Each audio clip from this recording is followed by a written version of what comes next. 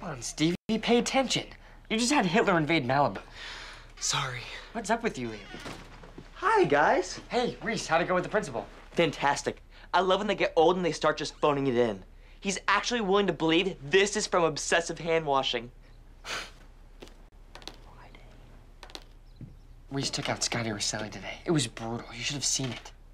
He hit him so hard, a few times he actually lifted him up in the air. And the blood was, I mean, there's always blood, but Scotty was like one of those big sprinklers, you know?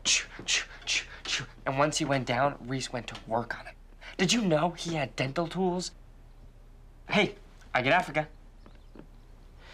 Can I ask you something? Sure. Do you find my personality abrasive? What?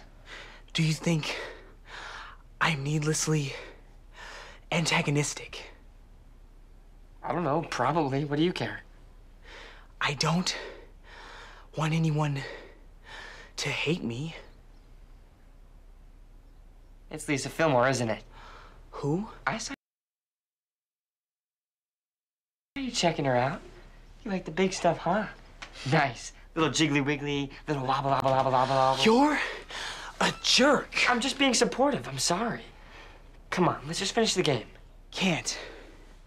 Today's our first meeting at the Norvin Institute.